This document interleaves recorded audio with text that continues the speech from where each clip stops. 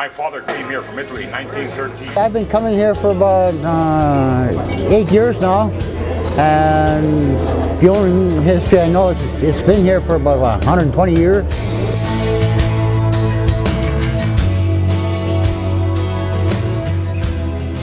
The work of the church started in the downtown East Side in 1885, when Vancouver was just a small town. In 1925, the Presbyterian, the Methodist, and the Congregationalist churches in the area amalgamated and became the first united church. The downtown East Side was the area that was really the start of Vancouver, so the work of the First United was very active in those early years.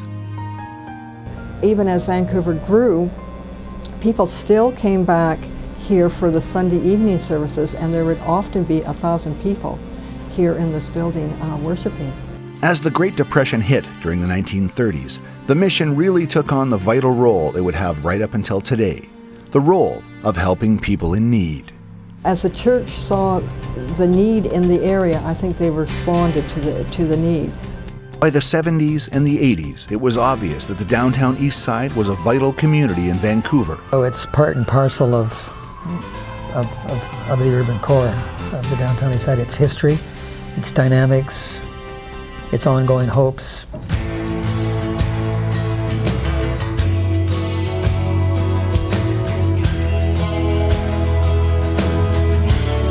I think there'll always be a First United Church mission somewhere, probably as close to this community as possible.